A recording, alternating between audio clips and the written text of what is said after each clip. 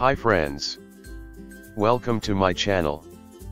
And today's topic is additional information requested.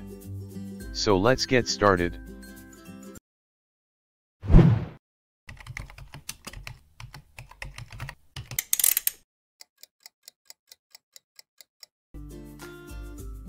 Health insurance requesting any information from provider or patient after submitting claim is called additional information requested.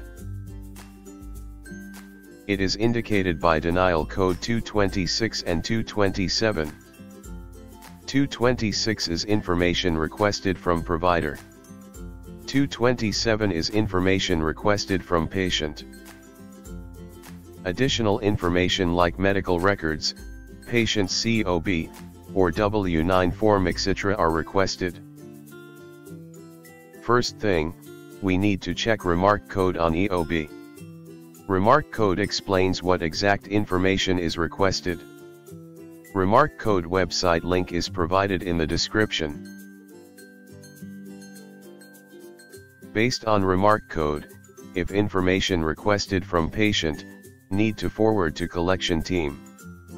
And if information requested from provider, need to submit documents along with reconsideration form.